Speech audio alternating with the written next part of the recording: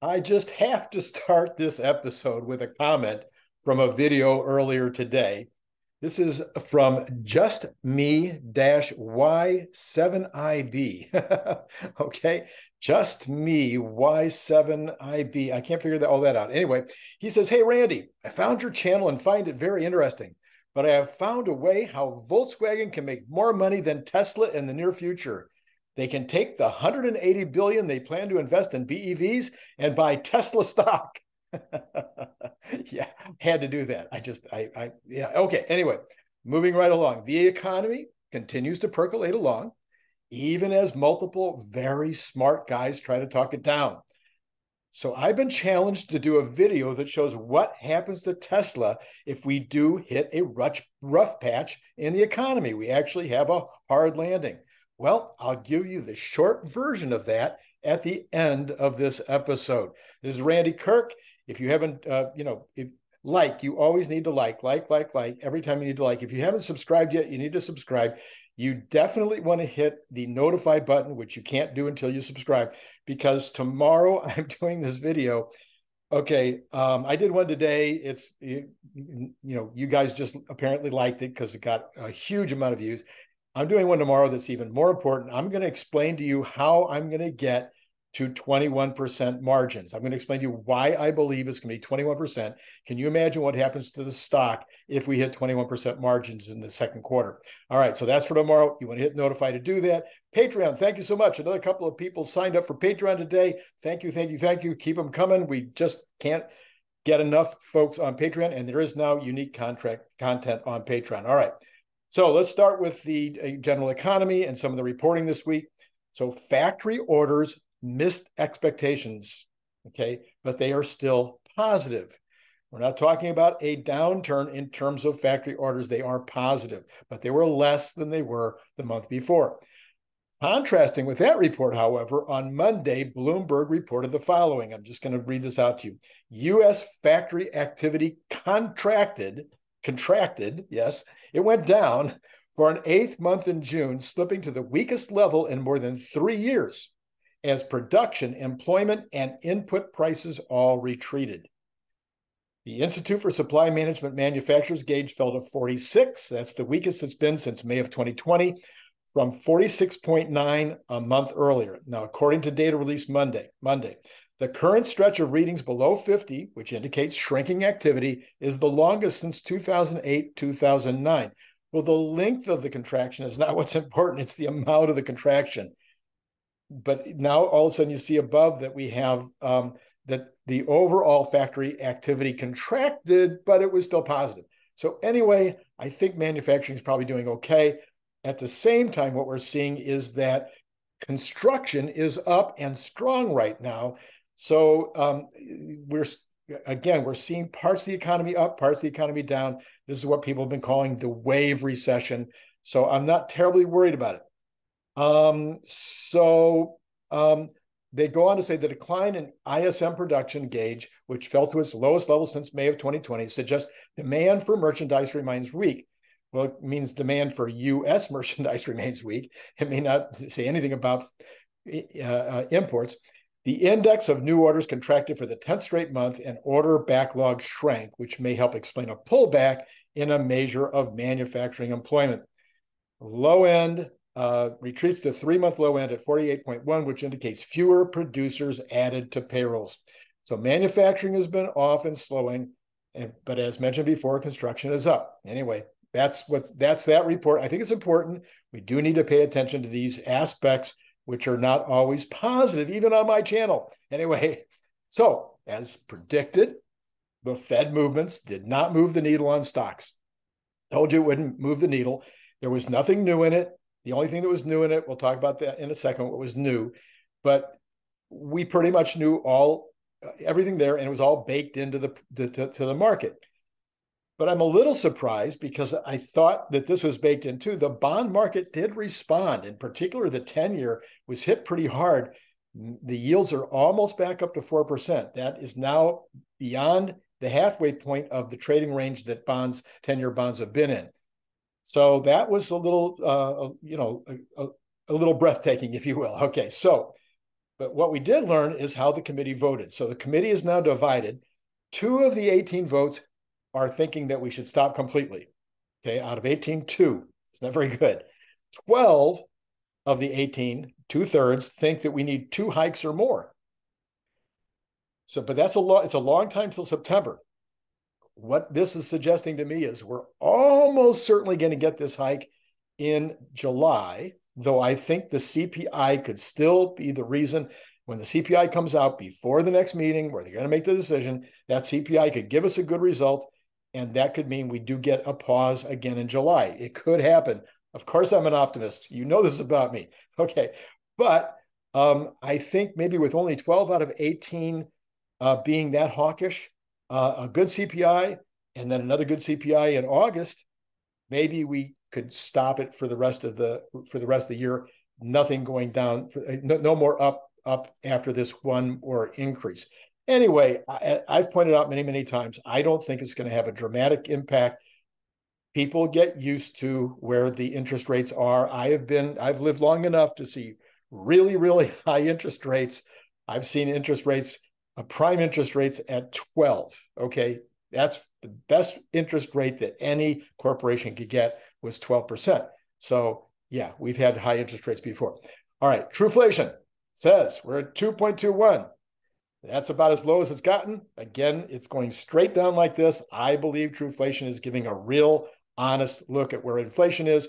If in 2 months, which is usually the lag time between Truflation and the Fed, if in 2 months they're showing 2.21, we will definitely be paused. I can promise you. All right, so oil was up a little bit today. Now, one thing that came to my mind today, I don't know, I mentioned this a few weeks ago, but I kind of forgot about it again until I saw a headline. Keep in mind that oil has other energy sources to compete with other than just solar, wind, and battery. Solar, wind, and battery are taking over, and that means that natural gas and oil are going to lose, okay? Over time, they're going to lose market share, and they're going to lose absolute numbers. But natural gas is a straight replacement for oil in many energy applications and in lots and lots of plastics.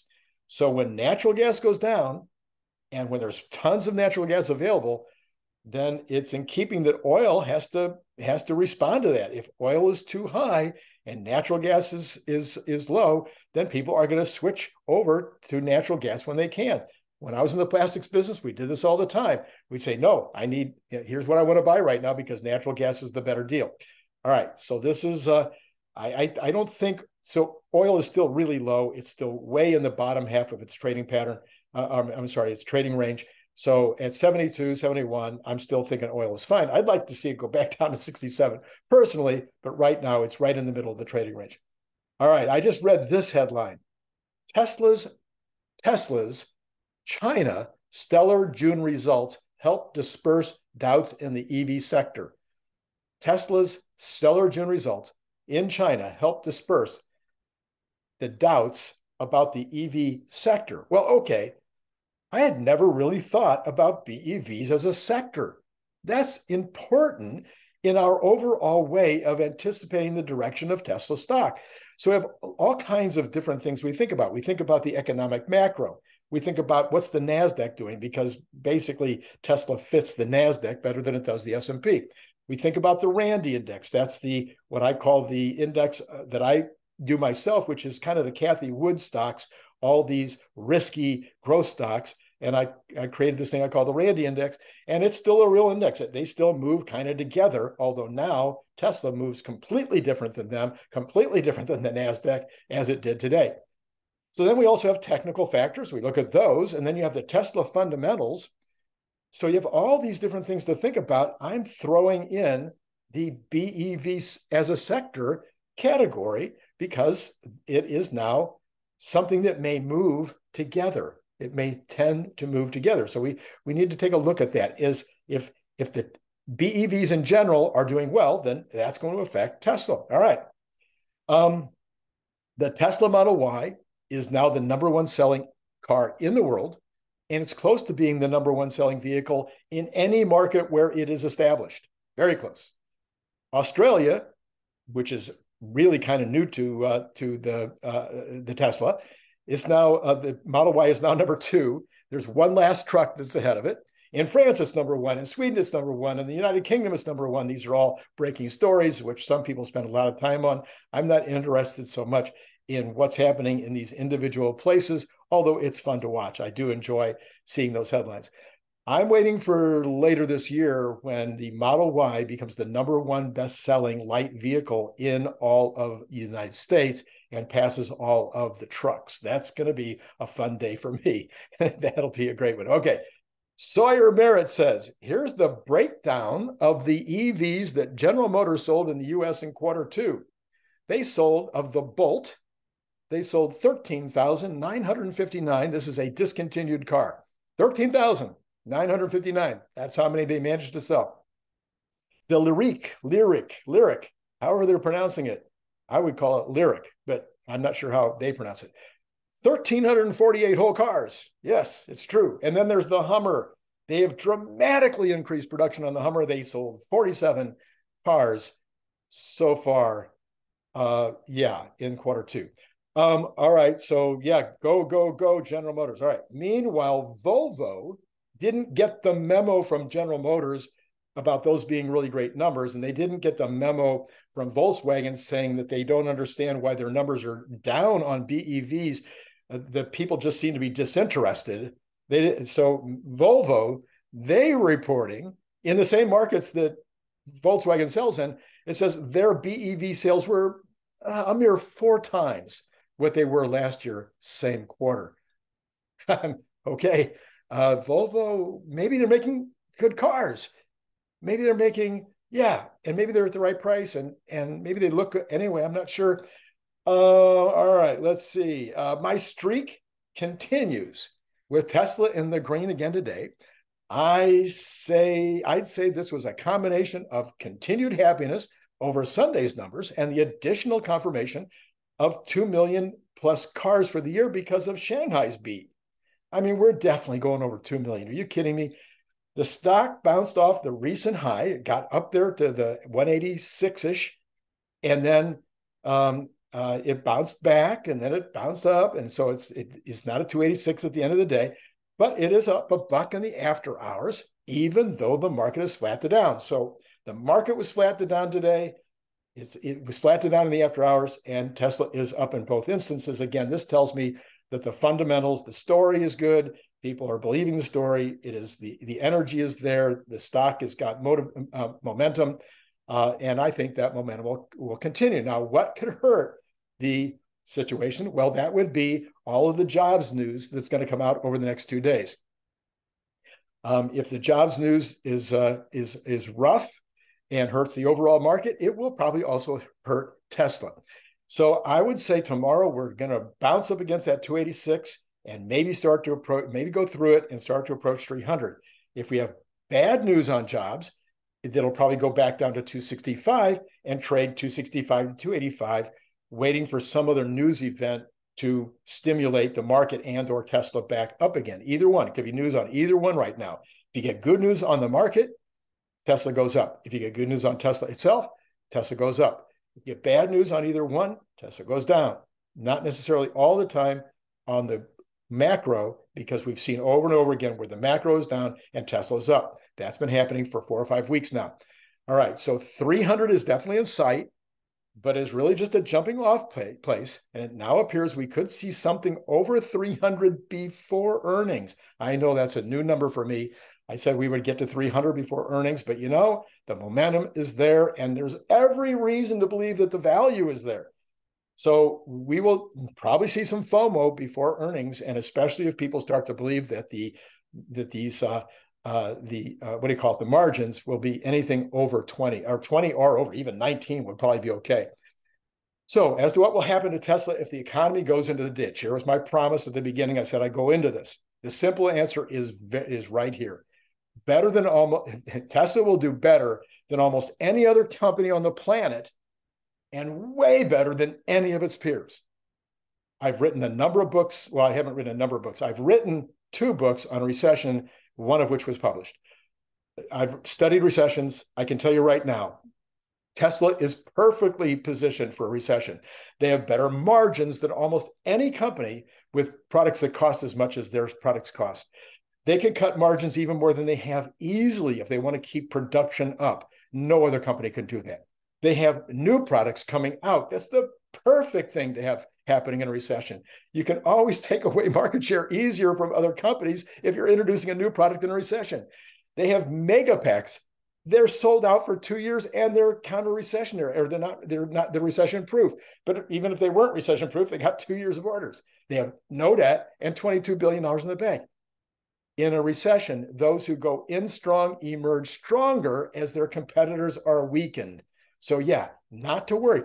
Now the stock markets might get slammed around a bit if we go into a hard recession, but that assumes that you're in for the short term and you don't care what's going to happen for five years from now. Most of the listeners are mostly in for the long term. And if you're in for the short term, then I assume that you know how to pick bottoms and tops. Otherwise, you wouldn't be day trading. All right. I did day trading for a year. I only made 33 times my investment that year. But man, it was hard on the heart. Okay. Anyway, got to tell you something. Here's another tip. If you didn't see my video earlier today, you definitely, whichever side is on here, you definitely want to go right now. It offers a look at the real valuation of Tesla if Wall Street didn't have their heads buried in the sand. You've never heard anyone explain it like this before. I promise you, the comments that came out afterward tell me that I'm onto something. The numbers are massive. I know I'm an uber bull, but I'm asking for people to take a look at what I said and tell me where I missed it. I don't think I missed it. I think I was, if anything, I was conservatively looking at potentialities, and the numbers are mind-boggling. Because why? Because Tesla is a once in history. It's a once in history stock. Okay. I've also added a short new video on Patreon that is exclusive. You'll want to take a look at that. I've got another one that'll probably come up probably tomorrow. That video that's already up there is yet another slant on Tesla's valuation. I think you want to see that. I'll put this on YouTube probably in a week or so as part of another YouTube show. It won't be all by itself, but it's just another little slant that you might want to take a look at. And of course, right now there's a 7-day free trial. So if you want to go see that video, you can join for free and you don't have to pay for it after the 7 days is up. You know, it's only $5 a month. Okay. Now, tomorrow, I'll be giving my analysis. This is going to happen tomorrow afternoon, right around probably between 11 and 1. I'll be giving my analysis on how I get to 21% margins in Q2. And you're going to want to see that for sure. All right. So hit like, hit subscribe, hit notify if you want to be reminded. And of course, I have my morning show every morning. You're going to want to see the morning show, right? I try to do that by 10 minutes. This morning, I was 10 minutes after 7. I was late this morning because of some technical issues on my computer. But I was normally try to 10 minutes after 7 Pacific time. So 40 minutes after the market opens. That's when I try to give you the news and my analysis for the rest of the day. Theoretically, that should be just when you need it. It gives me time to take a look at the first 10 to 20 minutes of the market so that I see the direction things are going as I'm doing that particular show. So check it out in the morning. Love to have you on Patreon. Buy the book. You've got a whole set of books here. You've got the Elon Musk mission, which talks about all the companies. Yes, 20% of it is now dated. It's 300 and something pages. So it is a lot of it is not dated. About 80% of it is still great. Okay, totally current information that you will want to have. The Elon Musk method, if you happen to be an entrepreneur or entrepreneurial oriented or want to be an entrepreneur someday, actually all 3 other books are designed for entrepreneurs. When Friday Isn't Payday has been out since 1993, selling since 1993. It is now in its 3rd edition. And as you can see on the cover there, Inc. magazine called it the best small business book of the year in the year it came out. And then Making Money Out of Thin Air. I got together with Shayla Chamberlain. She's a CPA, a certified management accountant. She has her MBA. She worked as a CPA in manufacturing, so real life stuff for many, many, many years.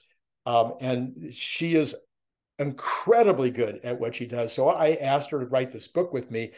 And you want to read the book if you have any interest in business accounting and how you can make money just from understanding your reports, just from understanding actually both what you put in and what you get out. Both matter.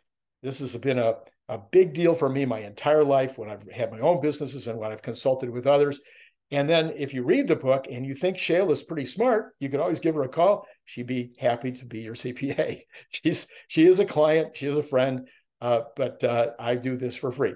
So anyway, that's all. That's it. That's all I got for you. And it's been great